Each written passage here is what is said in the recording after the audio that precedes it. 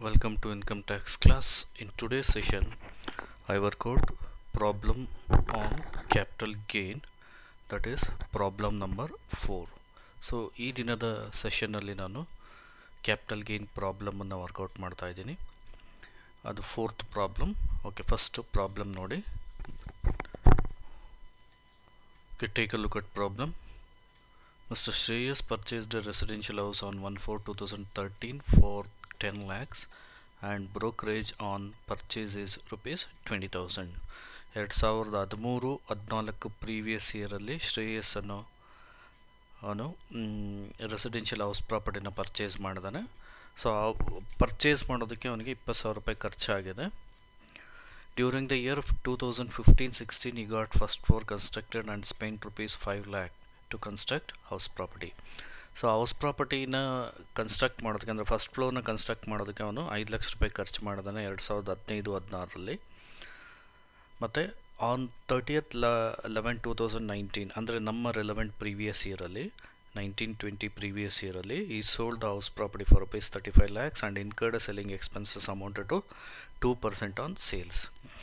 House ಪ್ರಾಪರ್ಟಿನ sale ಮಾಡಿದಾನೆ ನಮ್ಮ relevant previous ಇಯರಲ್ಲಿ 35 lakh ರೂಪಾಯಿಗೆ, ಮತ್ತು ಅದಕ್ಕೆ 2% ಸೆಲ್ಲಿಂಗ್ ಎಕ್ಸ್ಪೆನ್ಸಸ್ ಅವನಿಗೆ ಖರ್ಚಾಗಿದೆ. ಹಾಗಿದ್ದರೆ ಇದು ಕ್ಯಾಪಿಟಲ್ ಗೇನ್ ಎಷ್ಟು ಅನ್ನೋದನ್ನ, ಕ್ಯಾಪಿಟಲ್ ಗೇನು ಅಥವಾ ಕ್ಯಾಪಿಟಲ್ ಲಾಸ್ ಅನ್ನೋದನ್ನು ಫೈಂಡ್ ಔಟ್ ಮಾಡಿ ಅಂತ ಹೇಳಿದ್ದಾರೆ.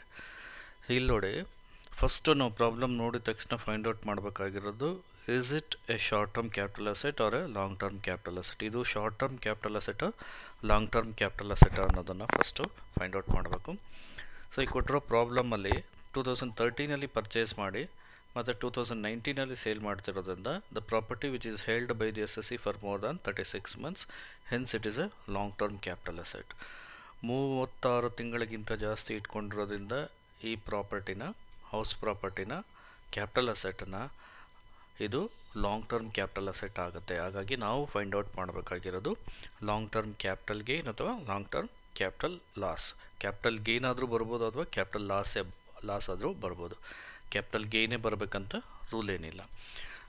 ಸೊ ಇಲ್ಲಿ ಕಾಸ್ಟ್ ಇನ್ಫ್ಲೇಷನ್ ಇಂಡೆಕ್ಸ್, ಪ್ರತಿಯೊಂದು ಪ್ರಾಬ್ಲಮಲ್ಲೂ ನಿಮಗೆ ಕಾಸ್ಟ್ ಇನ್ಫ್ಲೇಷನ್ ಇಂಡೆಕ್ಸ್ನ ಕೊಟ್ಟಿರ್ತಾರೆ. ಯಾವ್ಯಾವ ವರ್ಷಕ್ಕೆ ನಿಮಗೆ ಅಪ್ಲೈ ಆಗುತ್ತೋ ಕಾಸ್ಟ್ ಇನ್ಫ್ಲೇಷನ್ ಇಂಡೆಕ್ಸು, ಆಯಾ ವರ್ಷದ್ದು ಕಾಸ್ಟ್ ಇನ್ಫ್ಲೇಷನ್ ಇಂಡೆಕ್ಸನ್ನು ಕೊಟ್ಟಿರ್ತಾರೆ. ನೀವು ಬೇಸ್ಡ್ ಆನ್ ದಟ್ ಇನ್ಫಾರ್ಮೇಷನ್ ನೀವು ಕ್ಯಾಪಿಟಲ್ ಗೇನನ್ನು ಅಥವಾ ಕ್ಯಾಪಿಟಲ್ ಲಾಸನ್ನು ಫೈಂಡ್ ಔಟ್ ಮಾಡಬೇಕು. ಸೊ ಈಗ ಸೊಲ್ಯೂಷನ್ ನೋಡಿ.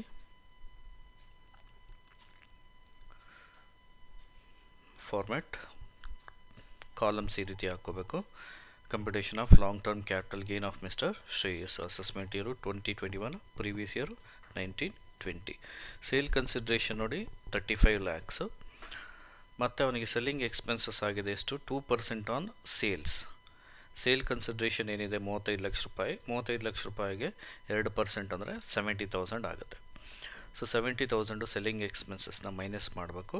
ಸೊ ನೆಟ್ ಸೇಲ್ ಕನ್ಸಿಡ್ರೇಷನ್ ಅವನಿಗೆ 34,30,000 ಆಯಿತು. Net sale consideration, that is after deducting selling expenses. ಇದರಲ್ಲಿ ನಾವು ಇಂಡೆಕ್ಸ್ಡ್ ಕಾಸ್ಟ್ ಆಫ್ ಅಕ್ವಿಸಿಷನನ್ನು ಮೈನಸ್ ಮಾಡಬೇಕು.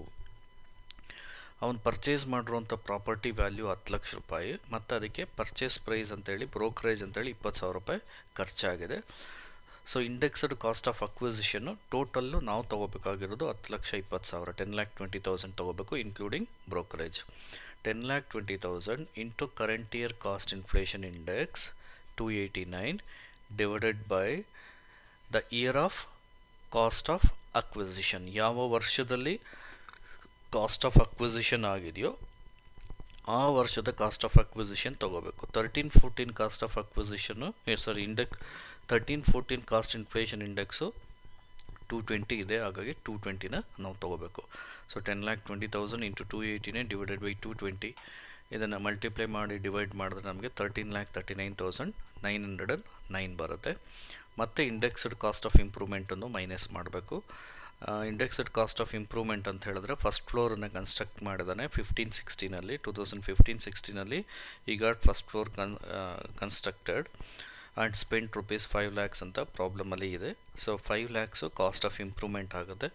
5 lakh into 289 divided by the year of cost of improvement. ಯಾವ ವರ್ಷದಲ್ಲಿ ಕಾಸ್ಟ್ ಆಫ್ ಇಂಪ್ರೂವ್ಮೆಂಟ್ ಆಗಿದೆಯೋ ಆ ವರ್ಷದ ಕಾಸ್ಟ್ ಇನ್ಫ್ಲೇಷನ್ ಇಂಡೆಕ್ಸನ್ನು ನಾವು ತೊಗೋಬೇಕು. ಸೊ ಇದನ್ನು ಸಿಂಪ್ಲಿಫೈ ಮಾಡಿದ್ರೆ ನಮಗೆ 5,68,898 ಬರುತ್ತೆ. ಸೊ ಟೋಟಲ್ ಇವೆರಡನ್ನೂ ಆ್ಯಡ್ ಮಾಡಿ ನಾವು ನೋಡಿ, indexed cost of acquisition, indexed cost of improvement apply ಆಗುವಂಥದ್ದು ಲಾಂಗ್ ಟರ್ಮ್ಗೆ ಮಾತ್ರ, ಶಾರ್ಟ್ ಟರ್ಮ್ಗೆ ಯಾವುದೇ ಇಂಡೆಕ್ಸೇಷನ್ನು ಇರೋದಿಲ್ಲ, ಅದನ್ನು ಜ್ಞಾಪಕ ಇಟ್ಕೊಳ್ಳಿ. ಈಗ ನೋಡಿ, ಈ ಎರಡು ಟೋಟಲು 19,08,807.